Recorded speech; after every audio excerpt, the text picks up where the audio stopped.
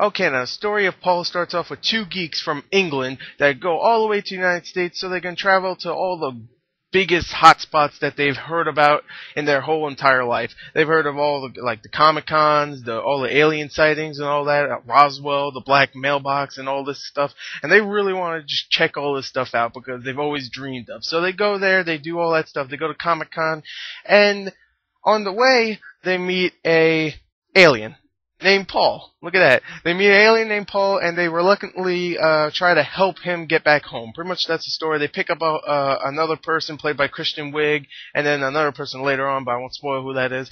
And really, I thought the story was, pretty obvious. It's just a alien trying to get back home from the humans because they're evil. And of course, you have the people that want to stop him, like Jason Bateman, who is the main guy that really wants to stop him, and the two cops that follow him, Bill Hader, and can't remember the other guy's name, but he was in I Love You Man and a bunch of other stuff. And really, I thought the story was, like I said, fairly simple, but really funny. It really was. It really was a fun story, so I really liked it. So let's go on to the acting. Oh, almost forgot to give my score. Sorry, this is still a new review system to me. I'm going to give it a 8 out of 10. I really like the story. So let's go on to the acting.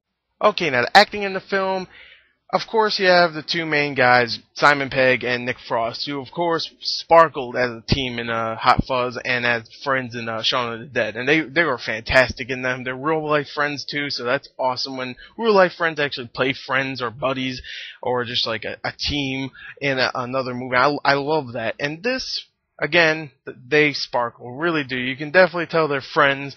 They're great. They both are great. Of course, Simon Pegg you've seen more of than Nick Frost, but Nick Frost is great. I really do like Nick Frost. He's funny as hell. Maybe not in this movie. I'll get to that later on. But he's funny as hell in Shaun of the Dead and Hot Fuzz. And Simon Pegg definitely holds his own. He's definitely funny. Of course, you have the voice of Seth Rogen as the Paul alien. He's great. I love Seth Rogen. I don't care what anybody says. I really do like Seth Rogen.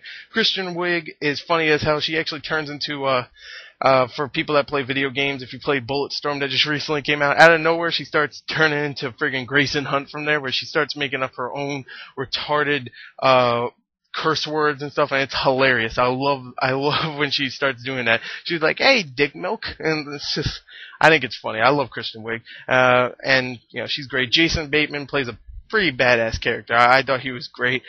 He was pretty funny, but he was also pretty badass. He had that spark about him. It was just like he didn't do much action, but just the way he looked, it was like, yeah, he's badass. Bill Hader's in it. He's great. The other guy I was talking about, I can't remember him. I think it's like Joe something something. I can't remember his name. Sorry, guy. But if you're listening to this review, sorry, but you're great. And overall, the acting is just fun and great. I'm gonna give it a 9 out of 10. I really enjoyed the acting. Oh, and I don't want to spoil who else is in it, but, they kind of spoil it in the trailer. I'm just going to say 9 out of 10, though. Let's go on to because this is a comedy, I'm just going to say the comedy of the film. What was it? Was it funny? I don't know. Let's go on and see. Okay, now the comedy in the film, the laughter, whatever the hell you want to call it, I'm going to say right here, it was a little disappointing because I thought it could have been a little funnier here and there, but I thought it was a funny as hell movie either way. And I was really judging it based on the two main characters, two main actors, Nick Frost and Simon Pegg, because, of course, Hot Fuzz and Shaun of the Dead are two of my favorite movies of all time, because they're just amazing movies and just so much fun and funny, too. So safe to say, I thought this movie was going to be hilarious, but it was just not as hilarious as those other two movies. But I shouldn't have expected that because it's not directed by Edgar Wright, who made those films. It's directed by Greg Matole. I can't pronounce his last name, or I can't really remember it. I remember it's Greg Matole or something like that.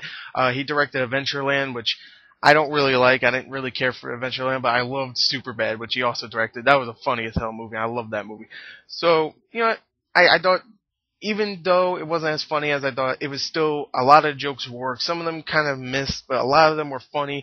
A lot of them were references too, so if you don't like references, like, oh, we referenced to this part in Star Wars or something, it was like, you might not care for it, but I thought the references here and there were really funny. Some of the just jokes with Paul were just hilarious. And overall, I thought it was a very funny movie. Not as funny as I hoped, but still a lot. I mean, a lot of freaking laughs, really. Some laugh out loud moments. And just, really just a fun movie. I get to that in entertainment. But really just a really funny movie. I'm gonna give it 8.5 out of 10 for laugh comedy. I was hoping it would be a 9.5 or a 10, but I'm gonna give it 8.5. Still really funny. Let's go on to the entertainment of the film. Okay, now the entertainment of the film, I'm going to say right here, like I said earlier, I was really entertained by this film, even when it wasn't laugh out loud funny. I thought it was a really fun movie. Some of the action scenes that there were in here, like there is a couple of little action scenes, very small, but like some of the chase sequences were still a lot of fun because there's a lot of jokes within them, and some of the references really caught me by surprise. I was like, wow, that was actually really, really clever. Like there's one with Steven Spielberg. I'm just going to leave it at that. You can probably guess it now. I shouldn't have said that, but it's actually pretty clever. But a lot of it is really fun. Even when it's not funny, it is really, really fun. It is funny a lot of the time. I'm not saying this isn't like a 2 or 3 laugh out loud movie moments, and that's really it. I'm saying really, there's about maybe 9 or 10 really funny moments, and then other ones that were like, that's kind of funny, and oh, that was pretty clever, I like that. And all throughout the whole film, it was really entertaining. So, in conclusion, I thought the movie was a lot of fun. Oh, I forgot to give the entertainment score. I'll give the entertainment, I'm gonna give it 9 out of 10. I really enjoyed it. So there you go. There's my review. Overall, I really like the movie. If I had to give a score, I think the score would be about a 34.5 out of a 40. So there you go. Hope you enjoyed the review. I did, I guess. Thank you and goodbye. Go check this movie out. So do it now because hopefully we'll get a third movie from Edgar Wright and these two guys. Hell yeah. So anyway, thank you and goodbye.